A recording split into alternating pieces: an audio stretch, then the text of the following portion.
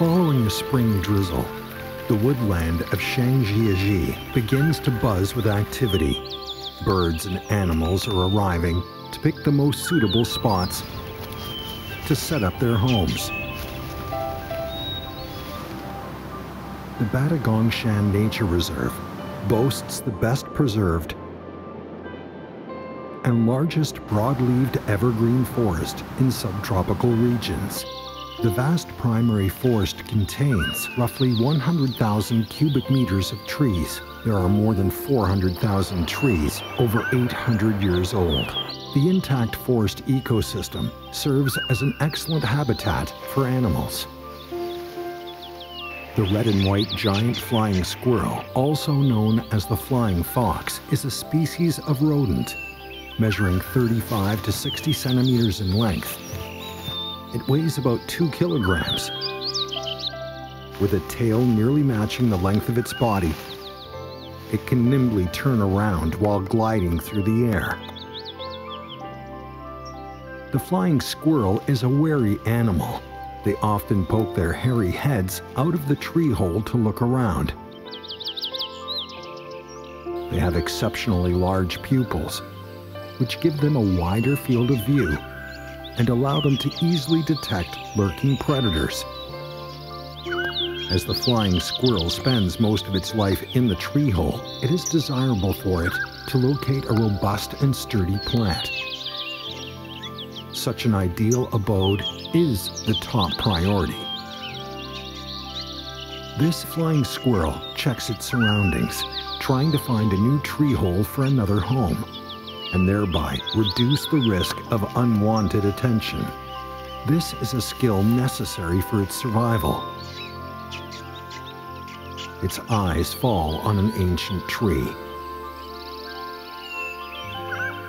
which is old but apparently strong, with the robust roots reaching deep into the soil to suck up every bit of nutrients available. The thick trunk can offer a spacious and comfortable room, not to mention the luxuriant foliage, which would be a self-renewing natural larder.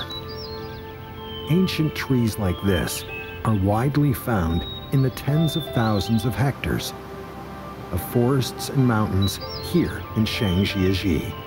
The mother has just settled in with a 4-month-old baby in tow.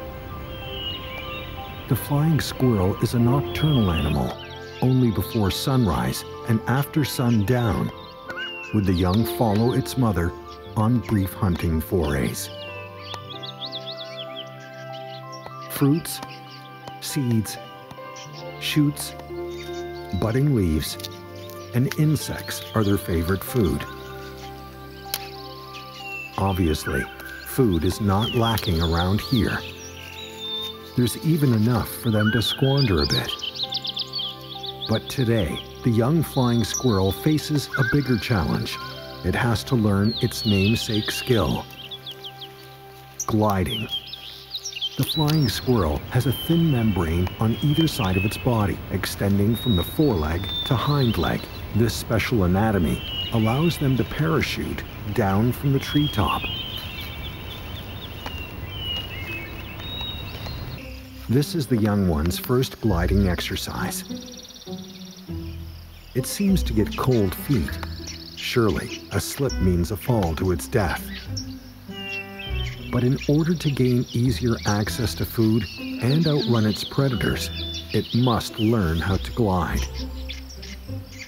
It tries to seek help from mom, but immediately realizes no assistance is forthcoming. Could this attempt be successful? Well, not as good as expected. The young one refuses to give up, and again clambers up the trunk of a tree.